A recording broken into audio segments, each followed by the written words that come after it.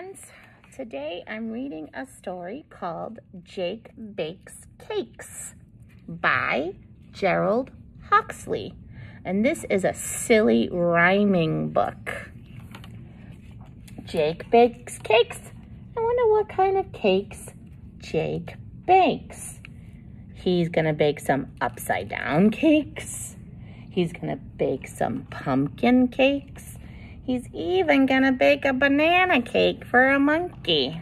But what does he do when his baking day is done? Let's take a look. This is Jake.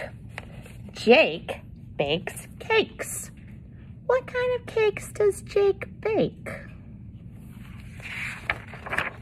He bakes upside down cakes for acrobats and pumpkin cakes for witches and their cats. He bakes banana cakes for the monkey in the tree. And fish cakes for fishes in the sea. Look, his fish cake's even shaped like a fish. He bakes fairy cakes for pixies in the park. And scary cakes for ghosties in the dark. Boo. He bakes birthday cakes for birthday surprises. And invisible cakes for spies in disguises. He bakes cheesecakes for mice, of course. And oat cakes for horse. He bakes honey cakes for bears with paws.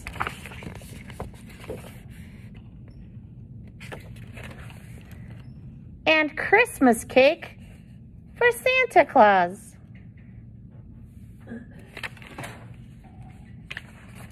He bakes iced cakes for penguins in the snow.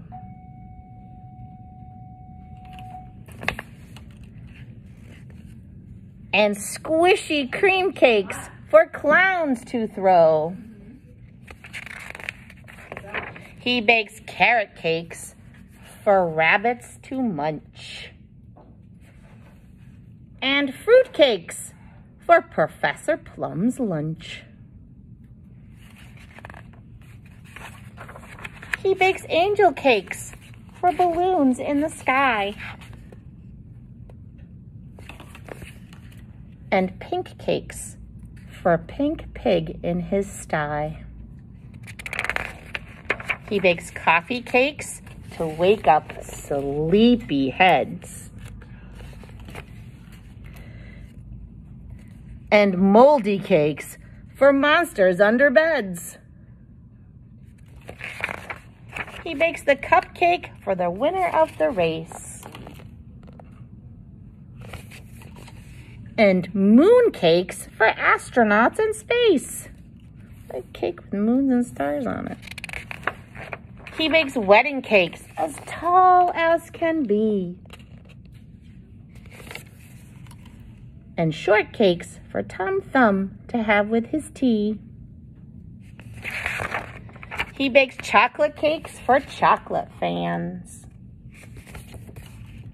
And robots cakes he makes from old cake tins and tin cans. Those are the kind of cakes that Jake bakes. And what does Jake do when his baking day is done? Why, he throws off his hat and puts up his feet. And has a lovely piece of cake to eat.